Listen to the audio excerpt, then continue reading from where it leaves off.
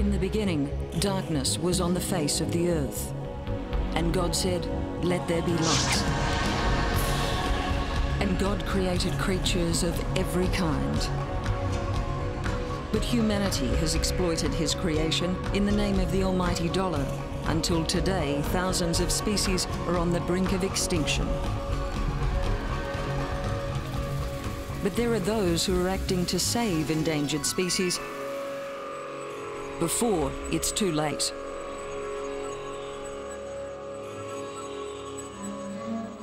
Since time began, man has taken God at his word and done exactly what he wanted with the planet. More often than not, the mighty dollar, not God, has been the driving force. The love of money has resulted in some of the worst evil inflicted on Mother Earth and the creatures living on her.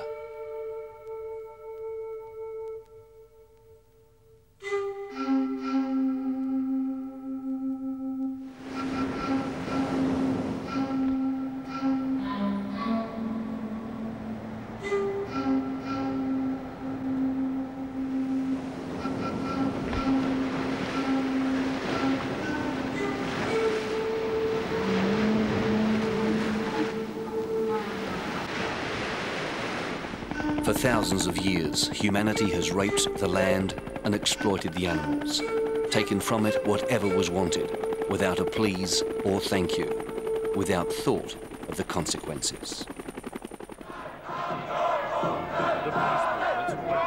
But in the late 60s, changes of attitude began, changes which give great hope for future generations.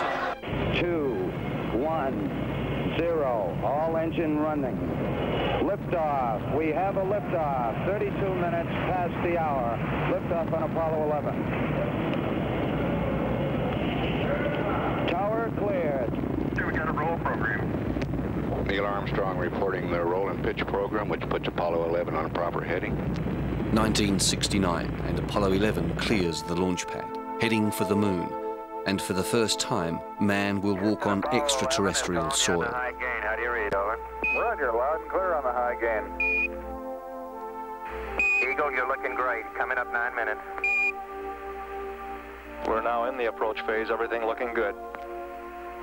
Altitude 4200. Houston, you're go for landing, over.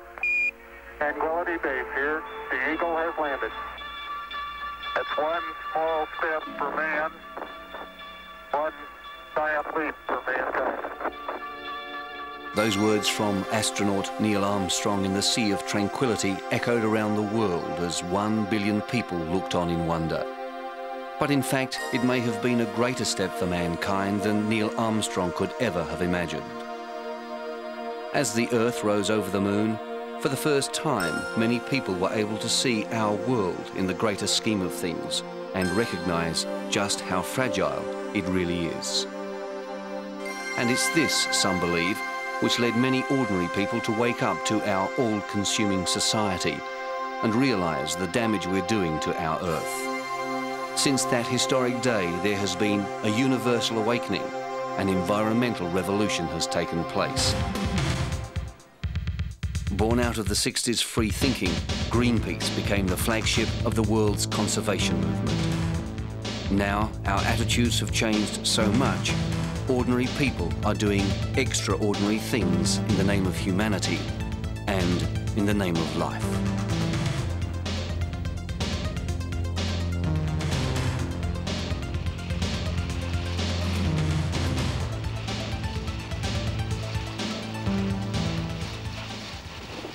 One of those things happened here on a beach in Western Australia when a pod of false killer whales became stranded. Why? Nobody really knows why, though there are plenty of theories, and we'll be looking at some of those later. But what we do know is more than 1,000 people came to this remote beach to save those whales. In all, 90 were stranded. Sadly, only 33 were saved. The rest are buried here below my feet.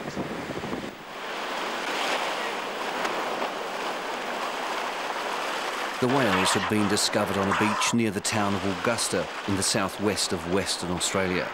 They had been on the shore for at least 24 hours, and if any of the animals were to be saved, volunteers had to move quickly. But before they even started, the odds were against them. The very remoteness of the stranding posed major problems. There was no road into the site, and while a convoy of small four-wheel drive vehicles forged its way through, others walked the long mile or so from the nearest road. However, before the rescuers got to the beach, things began to go wrong. Vehicles became bogged, and volunteers had to rally together to dig, push and pull them out of the wet, clawing sand. Once on the beach, it was a sorry, eerie sight. People's hearts leapt to their mouths as they caught sight of the stranded animals. And at first, dismay set in at the thought of the mammoth task ahead. More than 60 of the huge black animals were lying on the beach. There was no sound save that of the surf as it crashed against their weakened bodies, and the noise they made as they gasped for air. Some had already drowned, buried in shallow graves. They were unable to lift their heads above the water which ordinarily gives them life. If you feel that you want to go down, come back and check it out with me anyway, okay? The men charged with overseeing the rescue were wildlife officers from CALM, the West Australian Department of Conservation and Land Management. At the moment, we're going to keep them as comfortable as we can overnight, keep their blowholes clear, keep them comfortable, and in the morning we'll have to transport them along the beach to a place where we can get them out. You don't seem to have many volunteers here at the moment. Well, it's been, as you can see by the difficulty of the access in here, that it's been the track that we came in on. If we use that too much, we're going to lose that track anyway. So it's had to be fairly well coordinated so that we've got a chance of having volunteers here when we need them. And we will have the number of volunteers we need to see them through the night anyway. Nevertheless, at this stage, volunteers were a scarce resource. Yeah, Terry, there's 14 still left at the control point. If you leave those 5 there that are dry, send the 2 girls that are wet down here, and we'll send another 5 to you now, over. So, if this rescue was to succeed, those people who had travelled so far to pull these suffering creatures from an otherwise watery grave would have to be encouraged, nurtured and looked after with as much care as the animals they were trying to save.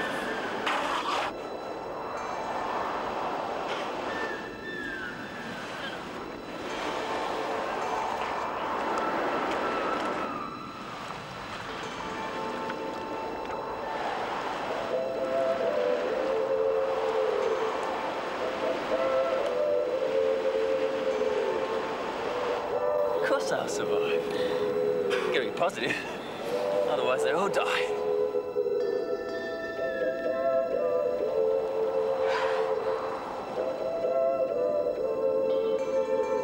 We just want to try and roll him over a bit more, get his tail round.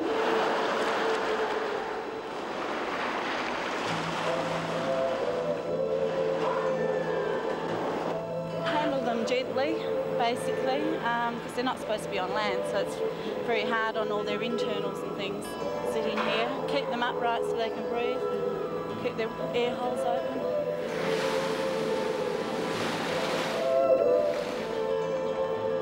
But despite their efforts, the sea had claimed at least 19 of these gentle giants, and the volunteers had an uphill battle ahead of them.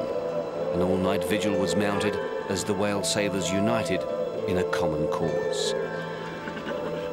Rescuers will have their work cut out for them when dawn eventually comes. Not only is bad weather forecast, but it's said there's a huge school of sharks out there just waiting.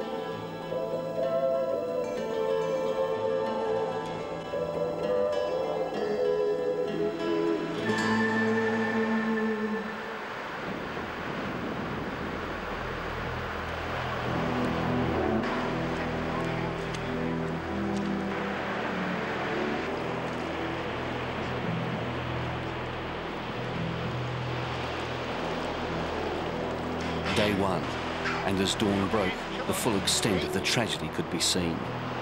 Dozens of animals rejected by the sea like unwanted playthings along the beach.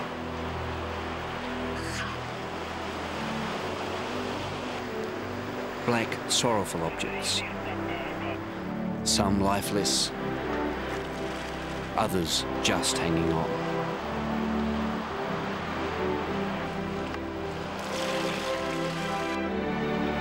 Rescuers continued to make them as comfortable as they could, rocking them like babies, patting them, talking to them.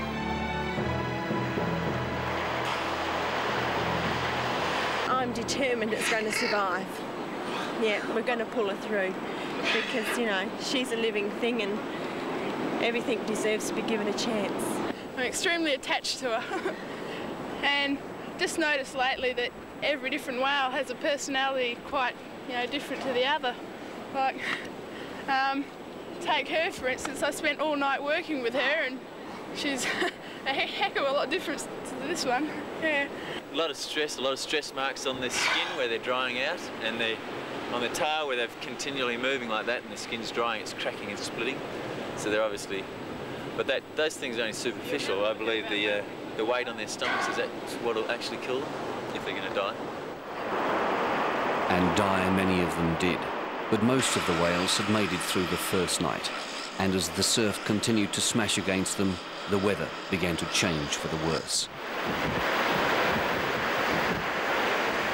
The surviving whales had to be marked and made ready for immediate transportation to a safer beach. But what chance did the whales really have of surviving? And what chance did the handful of people have of successfully saving scores of stranded whales? Being there on the beach, I couldn't help but wonder at the impossibility of it all. With each of the poor creatures weighing around half a ton, the enormity of the task ahead was almost overwhelming. Nick Gales was the vet in charge of the rescue and admits the odds were against them. They're an animal that live in a completely zero gravity world. They're not built to withstand gravity. They find themselves on the beach and all of a sudden the physical weight of the animal causes all of this damage, and what happens is they can be pounded in, so there's a physical beating as they come in on the beach, but once they're stationary on the beach, all the pressure of their weight on their muscles causes very serious damage to the muscles, and there's a lot of enzymes that are released when that damage occurs, and we can see high levels of those enzymes that show that. And essentially what can happen is that they die from this sort of toxic overload within their body from just the physical weight of the animal. Despite this, the volunteers were determined to succeed, and it was this determination which was their best resource. But determination alone couldn't shift these mighty creatures. Locals brought in heavy lifting gear and trucks of all shapes and sizes to help with the evacuation. And the battle to save these lost angels, as someone called them, was on.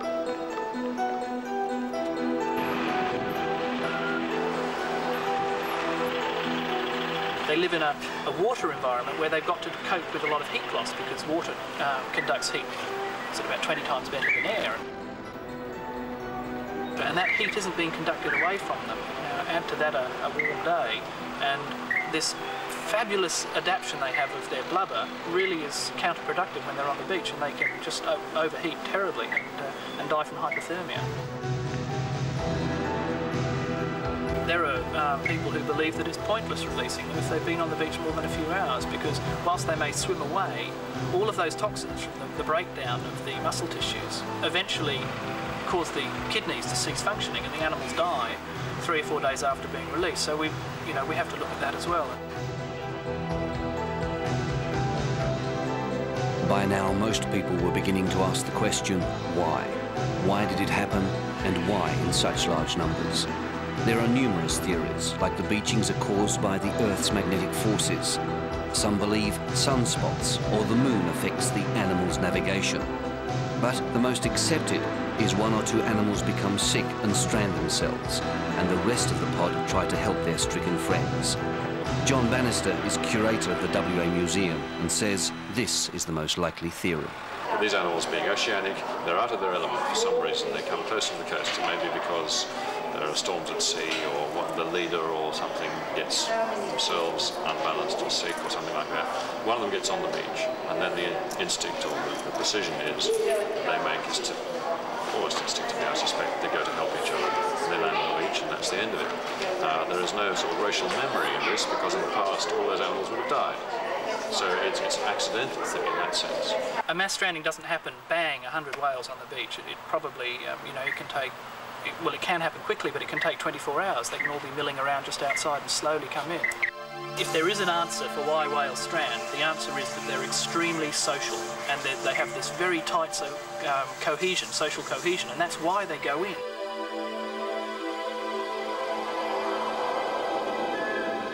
So the experts agree. The whales beach themselves because of a sick friend, and the only way back to the sea for these caring creatures is a long truck, boat and trike ride again to a suitable release point.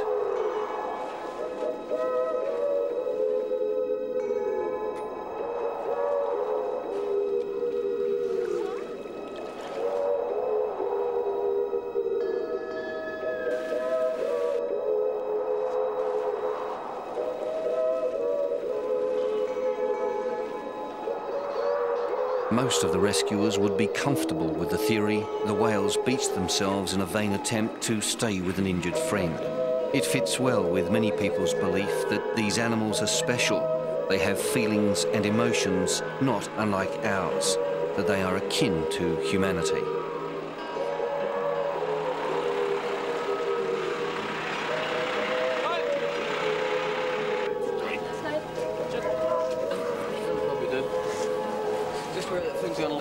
It also fits well with other experts like Greenpeace man Roy Fuller, who was there on the day trying to save a whale. There's some form of affinity between whales, dolphins and humans.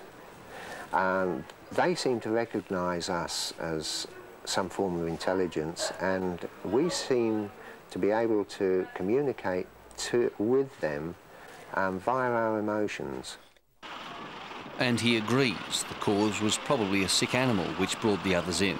But he asks the question, how did that animal fall sick in the first place? We're beginning to worry that perhaps pollutants in the oceans are causing these sort of problems.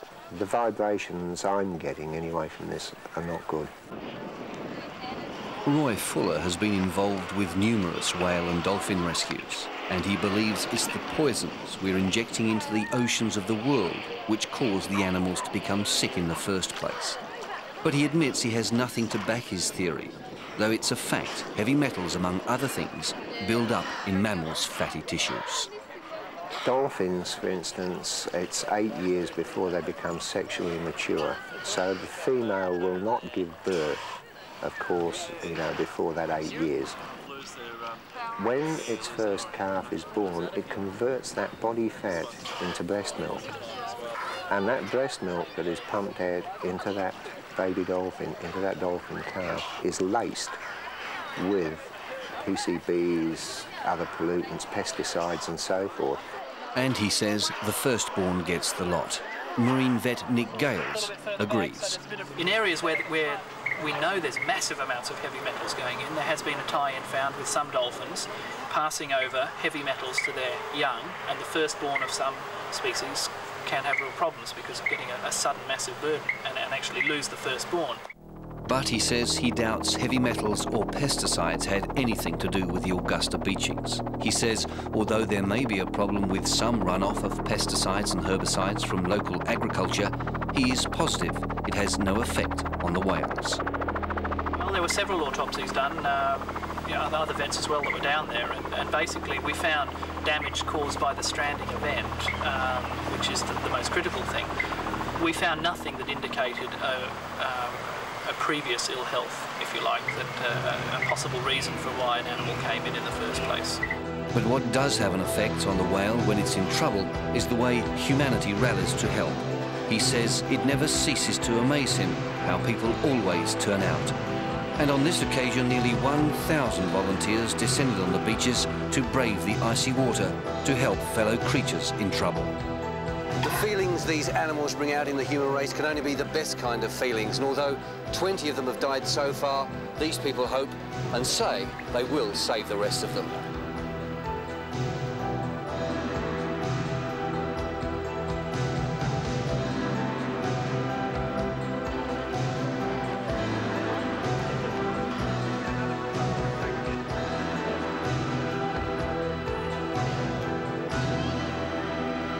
It has now been more than 12 hours since the whales were discovered. The volunteers were feeling tired and cold, but their job wasn't finished yet. It was time to try to release the animals back into the wild.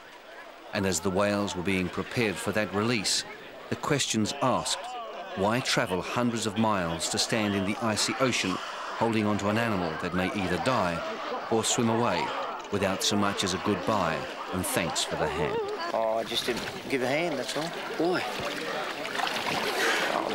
We're in the human race. I suppose we've got to help a little bit, haven't we?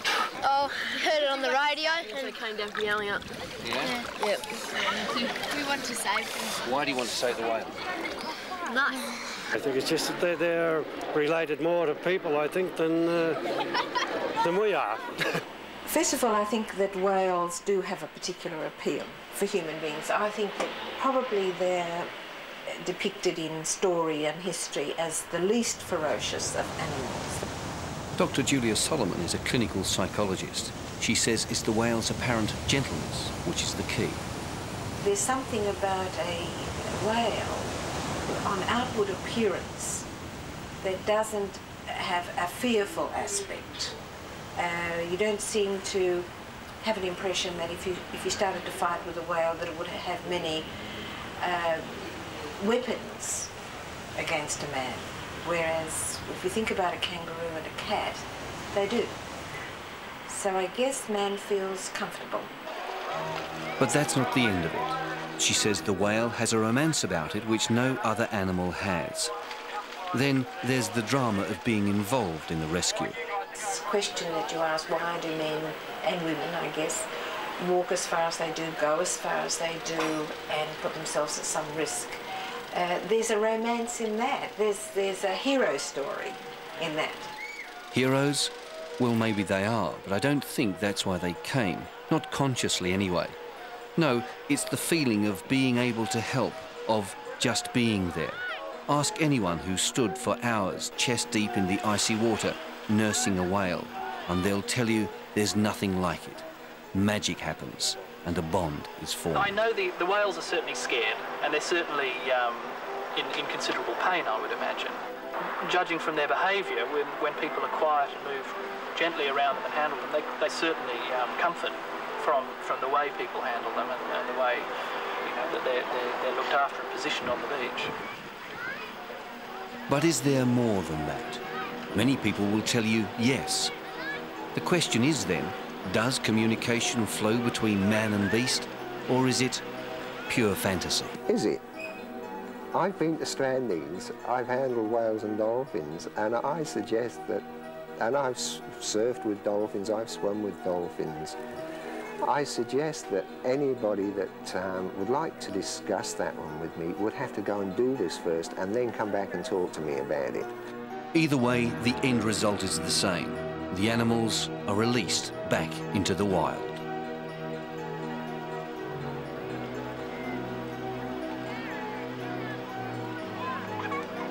But not this time. It soon became obvious they were still disoriented, and the release was called off. I think our students failed that test. We've certainly got a couple of strong swimmers, but the number of animals that are unable to maintain themselves in an upright position are too great. So it looked like a long night for whales and humans alike, though both would gain something from the experience. Maybe even looking out 2 times. Once that sort of bond is made, once that contact's made, the emotion flows between the two, and they know when we're trying to help them. We know when they're frightened, panic-stricken. That's what I mean in communication. Communication doesn't have to be spoken.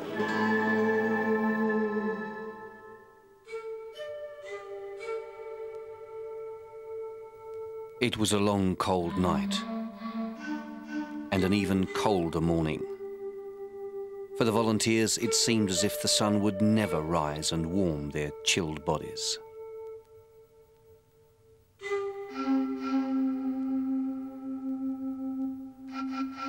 But by the time the sun broke through, it was obvious to all concerned the night's rest had done the whales a power of good, and the decision was made to try again to let the animals go.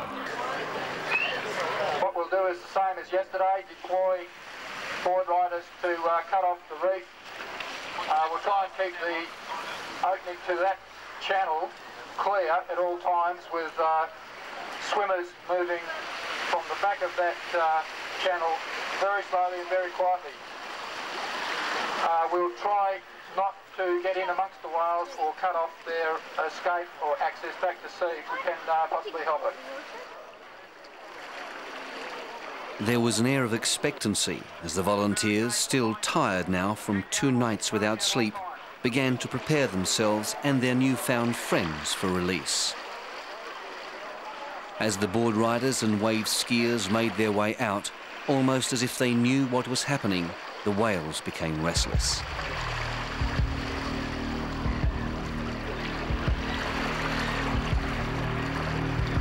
Close the channel a bit tighter. Close the channel a bit tighter.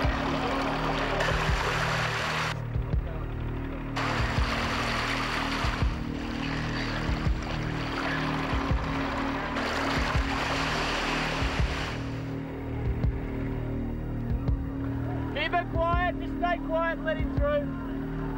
Get the noise. You don't want it this way, you want it that way. The whales were moving steadily forward now, some by themselves, others still needing a helping hand.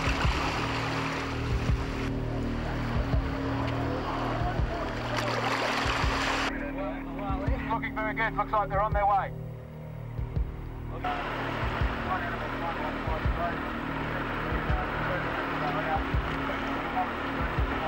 Thanks fellas, you want to start moving back in? Well done.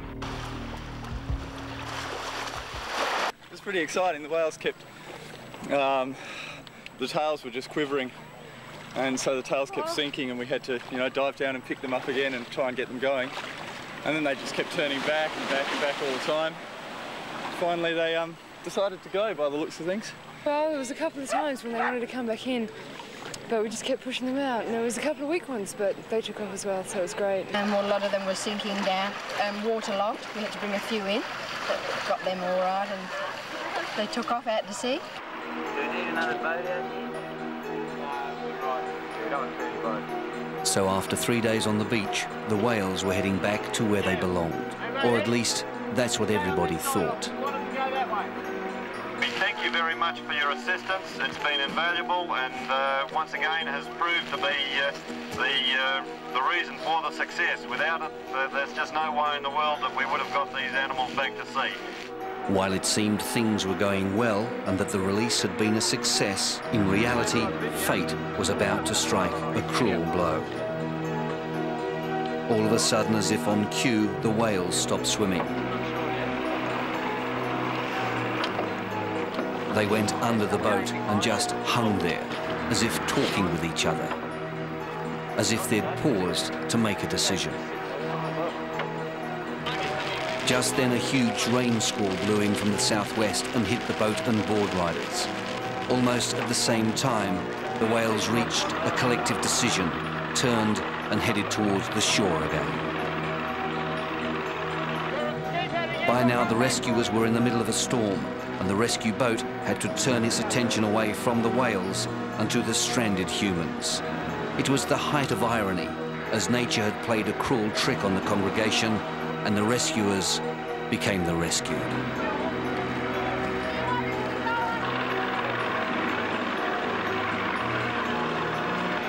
The humans safe, it was a mad dash to try to stop the inevitable, to head the whales off. But they were too late.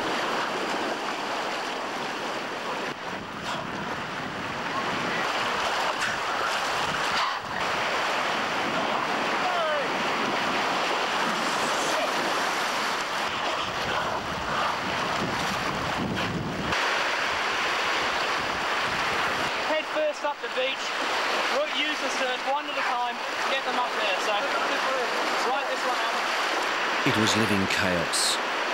People couldn't believe their eyes. The whales thrashing, confused, disoriented, and struggling for breath. Their dreams of returning the whales had turned into the worst kind of nightmare. And as the whales floundered and struggled for breath, the battle to save them was on again. It was enough to break even the hardest of hearts, seeing those creatures tossed together like sardines. For some, it was too much to bear. But still the rescuers battled on. It took more than an hour of hard labour to get the whales out of the water and onto dry land. The death toll had risen again. Another 2 had died. Almost totally exhausted now, the volunteers were on the edge of collapse, desperate to know what they should do next to save these lost angels. I can't say what I really felt on this, but I was bloody angry, frustrated, disappointed, and nearly cried, I suppose. This is George. I've been looking after him since Thursday. Do you think he's going to get through? I think so. He's strong. He was strong when he went out. He was a lot better than he was last night, but, you know, it's just a tragedy they've turned back in again. Ever since he beached himself, because he was the first one to beach himself, I've just been with him, keeping him warm. But it's good that we got him out of the water so he doesn't keep swallowing the salt water. It has now been 2 days and 2 nights since the rescue began. If it was going to be successful, then it had to be concluded, and soon. The same strategy will apply in terms of getting the animals out of this holding area as applied this morning. Over that side, between the whales or the channel. In a matter of hours, the whales had got their second wind and were ready for a third release attempt. Once again, board riders were in the water, ready to act as shepherds to this extraordinary flock. A weakened whale was strapped to the side of the boat to act as a lure. Can we slip him a little bit further back so there's a bit of free bag at the front? That keeps the water off.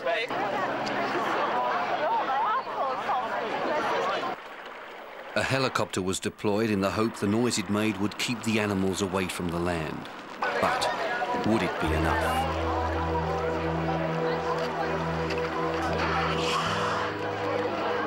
Leave the tail fan if he wants to move his tongue.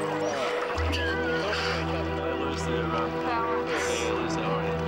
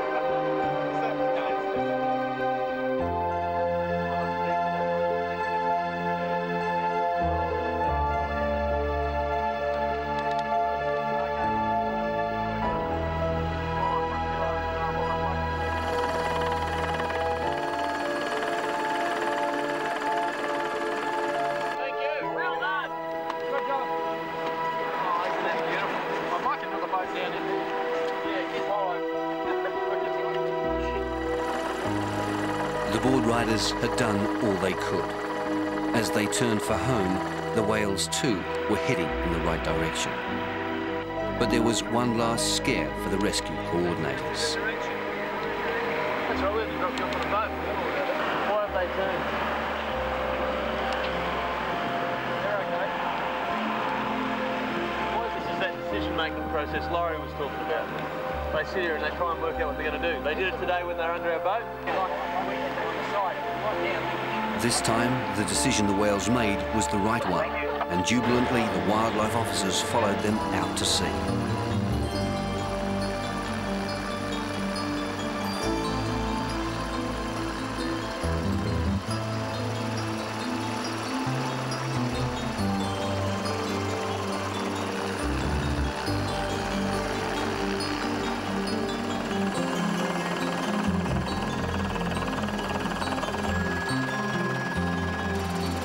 Thanks very much on behalf of the department for all the work that you've all done, and please come down to the hall and have a bit of a talk about what's happened. We'd like to see you all there.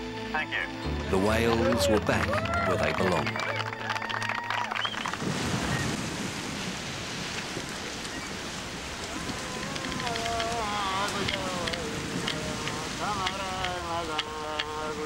While the rescuers were celebrating, before the white man came to this land, these whales would have resulted in a celebration of a different kind. For 40,000 years, the Aborigines have sung this land, and during that time there must have been hundreds, if not thousands, of beachings. It's estimated before the white man came with his harpoon, more than 20,000 humpback whales swarmed off the West Australian coast. When whaling was outlawed a decade or so ago, there were fewer than 800 left. The whales, in fact, were so numerous they found their way into Aboriginal dreamtime and into Aboriginal song.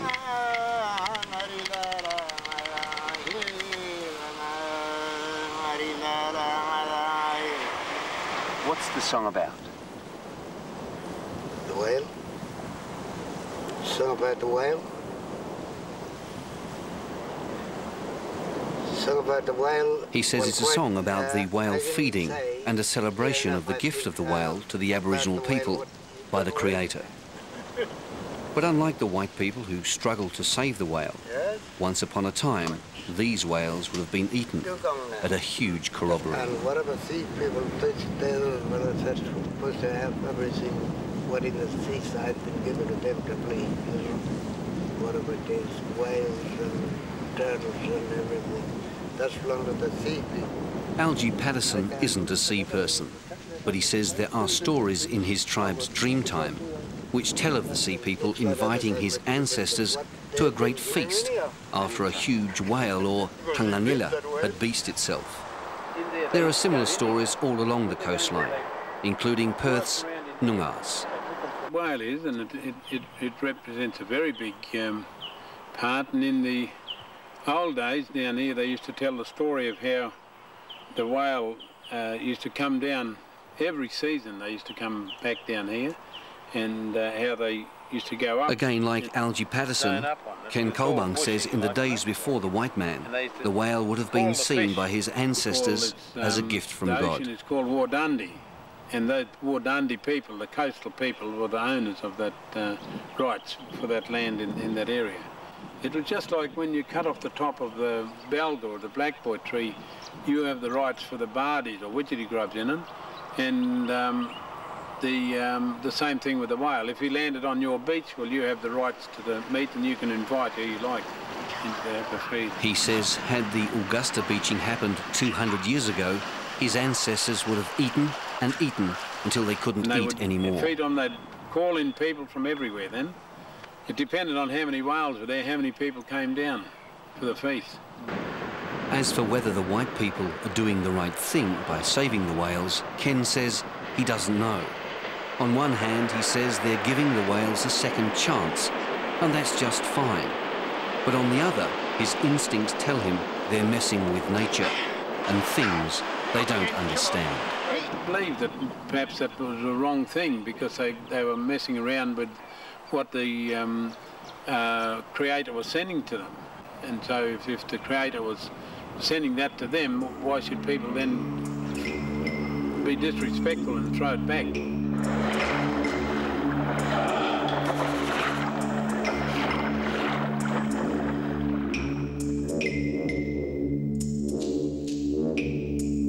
The Noongar chief says they were throwing a gift back into God's face. But the rescuers wouldn't have been aware of that. They were also unaware of the last trick Mother Nature was to play on them. A trick so cruel it would break some people's hearts and turn rescuer against rescuer.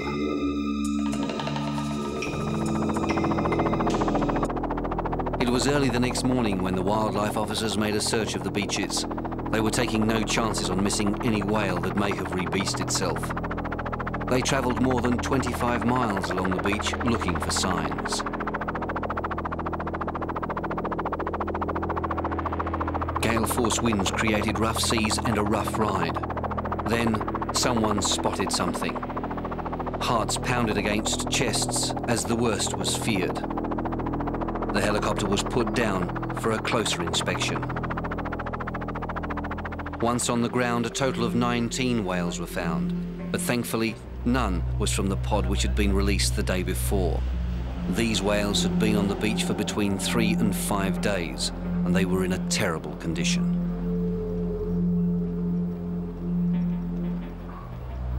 And again, that nagging question, what makes them do it? Could it have been those gently sloping beaches of Augusta confusing them? Or the storms which had raged for days before? Or was it because of the high level of heavy metals and man-made chemicals found in the dead whales? Dave Mell was the wildlife officer in charge of the rescue operation. It's too early in our stage of data collection for us to have a good understanding of what is a natural level of heavy metals in animals. As you know, elements of heavy metals such as mercury are in the natural environment, and they probably pick those up through a natural sequence of feeding within their environment. The pesticides is obviously an entirely different issue. They're man-originated substances that are somehow getting into the marine environment and are being picked up through prey animals and accumulating. But surely it's logical to believe, pound for pound, it can't be that much different for us.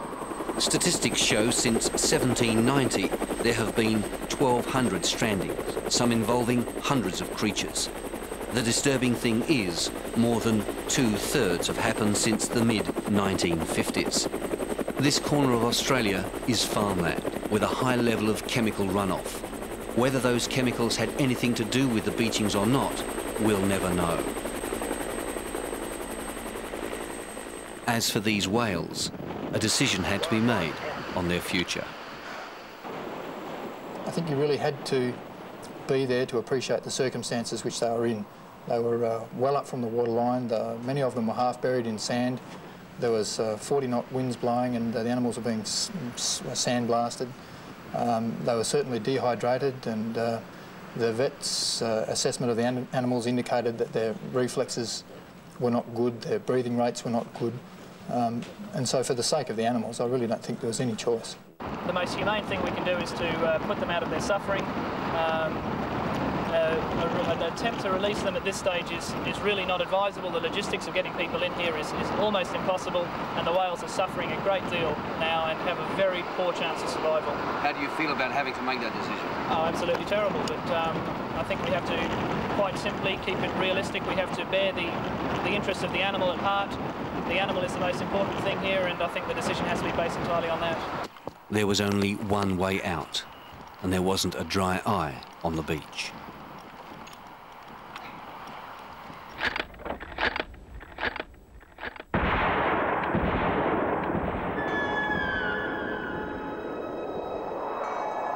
The bottom line is this. If it only takes one sick whale to cause a pod of perhaps hundreds to become stranded, and if that one animal is sick, or worse, deformed because of the action of man, then we must listen to our consciences.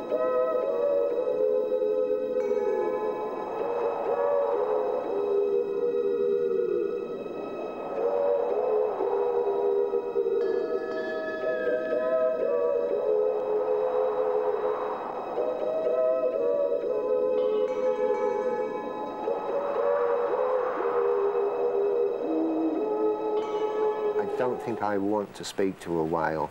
I don't think I want a whale to speak to me, because I feel the first question that whale would ask me would be why. And I don't think I would like to be the one that would have to try to answer.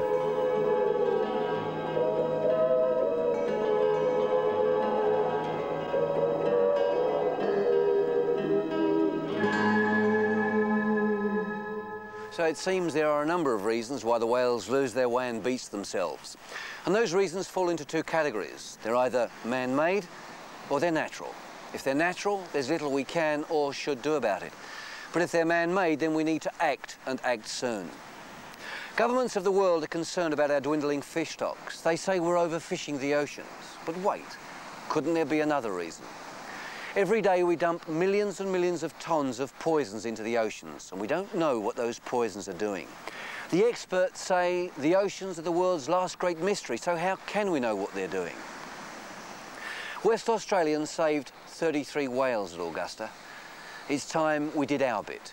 It's time we stopped and thought about what we're doing to the oceans before it's too late, before the sun sets forever on the creatures down under.